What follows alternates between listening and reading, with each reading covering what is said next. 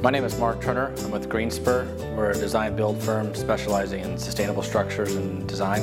Our company is really excited about the One Nest project because we think it offers a solution to a lot of unsustainable trends. So this is our attempt to provide a solution that is only 1,000 square feet.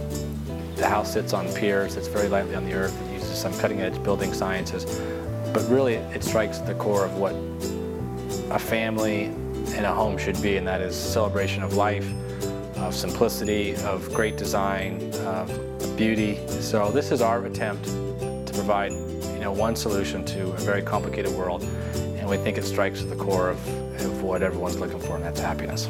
Well, the challenge and the fun for this project was only 1,000 square feet, just over 1,000 square feet. So how to capture a lot of great space in that size. So we've eliminated most of the hallways in this house. The kitchen, the dining, and the living are all very compacted but beautiful spaces.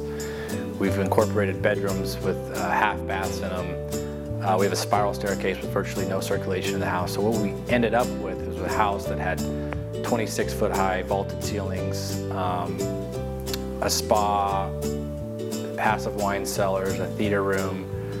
So we haven't given up any of the luxuries of life, but it's a much simpler home in terms of design and architecture. On the building science side, we've chosen to use, it's a modular house that sits on piers, which is important to us because we're trying to curb the cost structures of homes by 40% and the time to build by 50%. So we've incorporated this modular design that's it's one of the first homes in the US that uses a product called magnesium oxide, SIPs.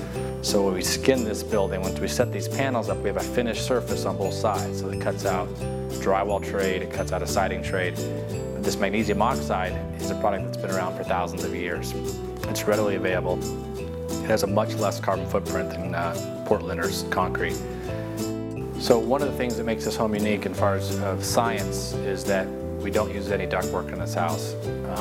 If you've traveled to European or Asian countries, you notice that they use a lot of these ductless units, predominantly in those countries, is because the science is so sound on them. Instead of pushing air through ductwork that's leaky and the energy input to the energy output is very inefficient, these are heating and cooling sources at the source, which are geothermal efficiency. So it provides for great space. There's no ductwork, there's no bulkheads.